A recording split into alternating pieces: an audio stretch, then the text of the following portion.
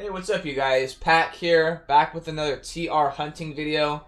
Today we're going to be hunting for TR10, which is Earthquake.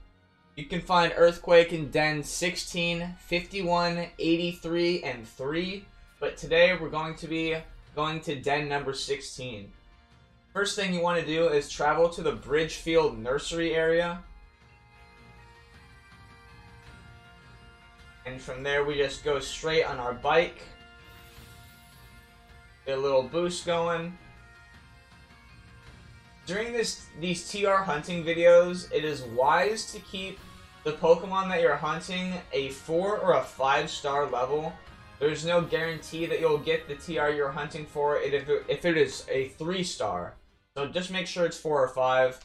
We're going to throw a wishing piece in this den right here. This is den number 16. Save our adventure. Hopefully we get just a red beam. We do. And we get a 3-star Whiscash. So I'm actually going to re-roll here. So I'm going to invite others. Hit the home button. Go to my settings. Roll all the way down. System, date and time. Change the day 1 day forward. Back out.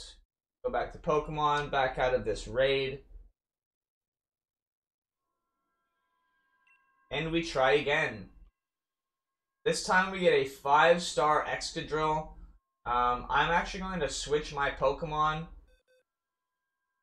I think I'm going to choose a fighting Pokemon here. And may the luck be with us.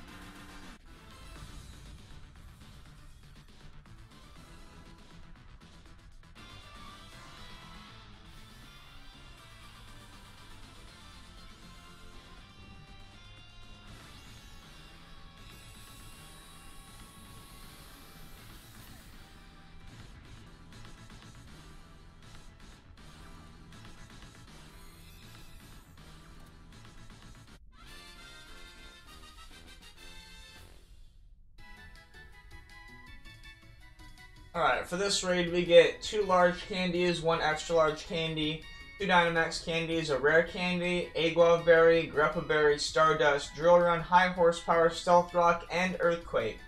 Earthquake is a ground type move that does 100 base damage and is best against rock types, fire types, poison types, and steel types.